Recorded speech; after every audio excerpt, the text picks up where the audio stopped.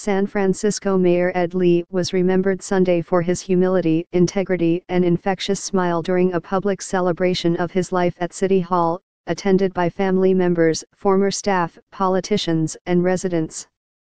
Lee, who died last week at age 65, had a love of life and a devotion to public service, said Gov. Jerry Brown, one of several prominent Democrats who spoke during the ceremony. "I never saw him down," Brown said.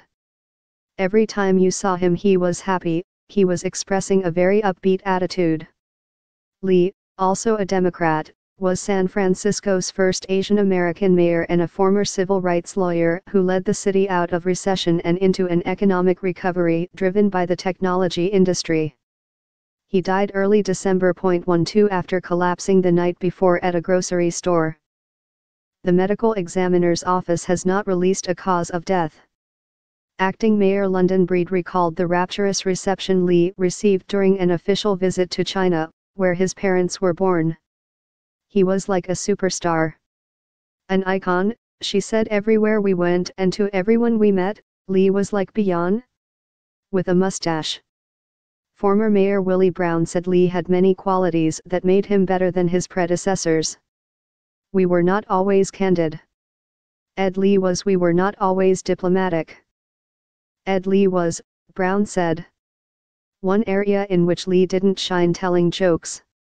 "He told terrible jokes," said Brown, evoking laughter. "He laughed because he was trying to build enthusiasm for his jokes."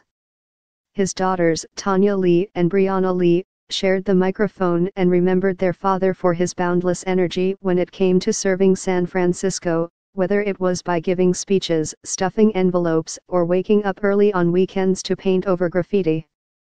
"It was absolute love for the city that kept him going," Brianna Lee said. The women announced the formation of the Edmund M. Lee Community Fund that will continue to address issues important to the late mayor, including care for the homeless and fighting discrimination. U.S. Minority Leader Nancy Pelosi and Sen. Dianne Feinstein, both from San Francisco, also eulogized Lee. "Lee leaves an enduring, inspiring legacy that generations of San Franciscans will enjoy," Pelosi said. The memorial was also marked with musical performances, including a choir and a pre-taped segment of Tony Bennett singing, "I Left My Heart in San Francisco." Lee's casket was not present, as it was on Friday when his body laid in repose in the rotunda of City Hall. Local celebrities, government workers, and residents came to say goodbye to Lee on Friday. Many stopped momentarily before his closed casket that was draped in an American flag and behind velvet rope. Some bowed or prayed, saluted, or cried before continuing to a side room where they could write condolences. Outside the building, floral bouquets and handwritten notes filled half of the steps.